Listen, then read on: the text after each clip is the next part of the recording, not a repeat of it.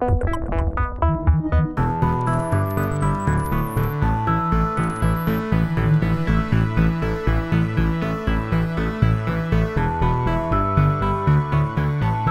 order to kick off, what are the main forms of social interaction that you envision for 2050?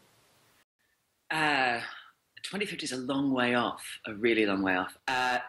I guess that my first answer is pretty much the same ones we have now and always have, because the thing about social interaction is that it's us humans who do it, and we will carry on doing it however we can. I think people have a desire to communicate with one another as intimately as possible, and we've always had that desire. So I don't think that's going to change. I think social interaction will evolve, and we will learn new ways of communicating with one another. But ultimately, we will have conversations, we will have exchanges, we will learn from one another just the way that we do today.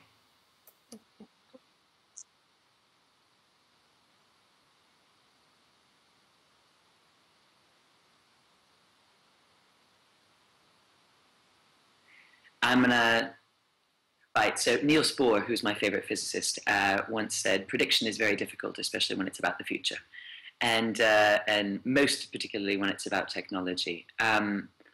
So I'm going to start from the other end, as I always do, and start with people, because I don't think that technology drives social action or social behaviors. It's rather the other way around. To be sure, behaviors change once technology has been adopted, but it's not technology that makes people want to communicate. So, as I've said, people want to communicate as intimately as possible, and technology provides a set of tools that enable us to do that enable us to fulfill that desire.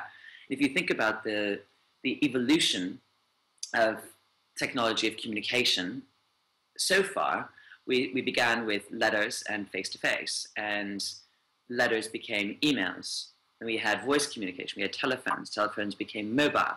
Now we have telephones that are mobile, telephones that are on our computers, and we have this thing that we're doing, you and I, right now, where we're actually seeing each other. It's not just voice, it's video as well.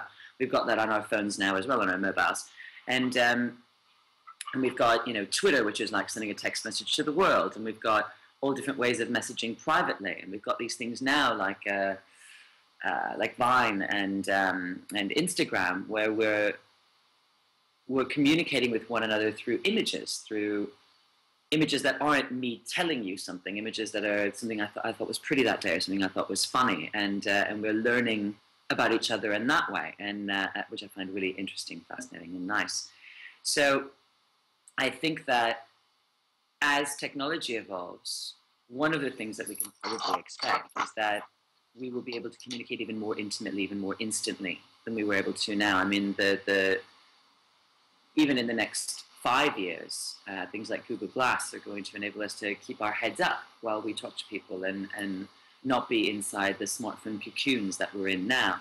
I can imagine a future where I could share the whole stream of my life, the whole stream of being me, with someone that I love or want to give access to. God knows why they'd want to life. But, I mean, back in the 90s, we in the Geek Squad had webcams, and we would just turn the webcam on when we were at our desks, and, you could just watch somebody banging away at code all day, which was also quite bizarre, but we did it then. And this desire to interact, this desire to engage with each other, I think we'll find ever more instantaneous and fluid ways of doing that. So again, I think it's people who will drive the development of the technology, our desire to be as close to one another as possible, and that will be for both better and worse.